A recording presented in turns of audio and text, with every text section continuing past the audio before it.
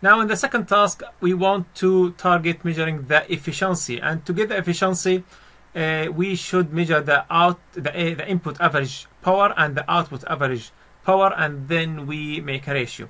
And to do that, we can do that for the full range of duty cycle, but just to make it shorter, I just want to make it for just one duty cycle. So I just want to comment this one by providing a semicolon here, okay, and also make the duty cycle here just 50 micro. So now we have just 50% duty cycle. And the measurement of the output, I have to measure now the power input and power output. To do that, I have to get the equation for the power input, and I think the power input equation is from this source, okay, by pressing on Alt key and going and hover over this component, but it doesn't show that thermometer icon here. That means we have to run the simulation again. So now after it finishes, okay, I think the output voltage is there, okay, so we can now just hover over this component, okay, and pressing Alt key and click on this. So we got now the equation for the power input, and also similarly we can do that for the output equation. We got the output now. So now let's now measure the first and second power, okay, and then make a ratio by going to .op and say .measure power input, which is the AVG average of between the average of this equation. So now let's just copy that, and after copying we have to say .measure P input AVG, the value of this, okay, because V input times I of V input means this is the instantaneous power, okay, so we have to get the average. Similarly for the output, we copy the equation, okay, and make another measure, measure power output AVG of this value, and we got now the power input and power output.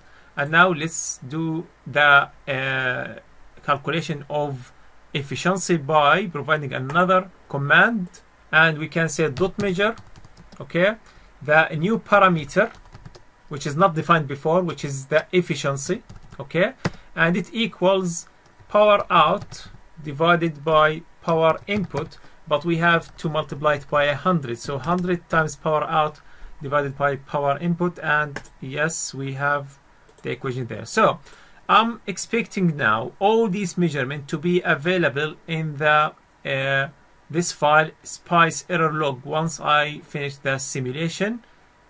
So now let's try to do that, and we finish the simulation. Now let's go to view spice error log, and I think we will get just one efficiency.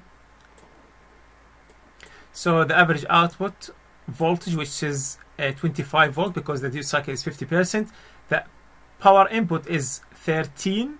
It's in minus because I think the current is opposite, but it doesn't affect the ratio. For the power output is 12.7, and the efficiency is not actually there. I think we done a mistake. That always happen. I think it should be efficiency and then the word param, okay, so that's, I think, will solve the problem. I do all these mistakes often, so that's why we have to learn by doing, okay. Efficiency, now we got the efficiency about is 96.48%, which is quite high, okay. So this is how we calculate the efficiency. Now it's for you to change that MOSFET with different properties, maybe different RDS on, or you can replace it by IGBT and see the efficiency for each, because that MOSFET now will change the switching losses and conduction losses for each component, and that will also enhance or deteriorate more the efficiency. And also we can change that diode to be fast recovery diode or Schottky diode or rectifier diode, very slow diode, so that also will affect the efficiency.